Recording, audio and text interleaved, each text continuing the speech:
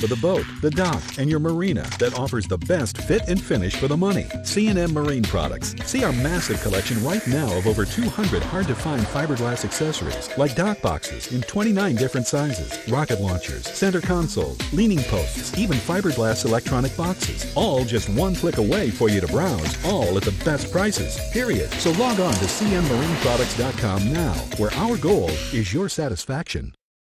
That's right. Our project today is pretty much complete, which means we're now back on the water with John.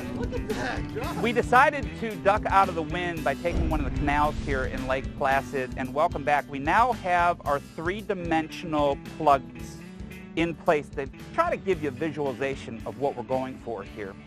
And again, we're going to have some very comfortable seating, a nice big bench seat in the back of the boat. Also, the kids are going to be able to easily get in and out of the boat with their water sports, with their toys, okay? The top side is going to have a dry storage compartment and two coolers, and I just think this is absolutely too cool. Now, there is a lot of work that needs to take place on these plugs yet. There is literally going to be hours and hours and hours of sanding, because the real key to making a beautiful fiberglass part is you have to have a beautiful, flawless plug. From that, you need to have a flawless mold. And from the mold, naturally, you can pull a beautiful part.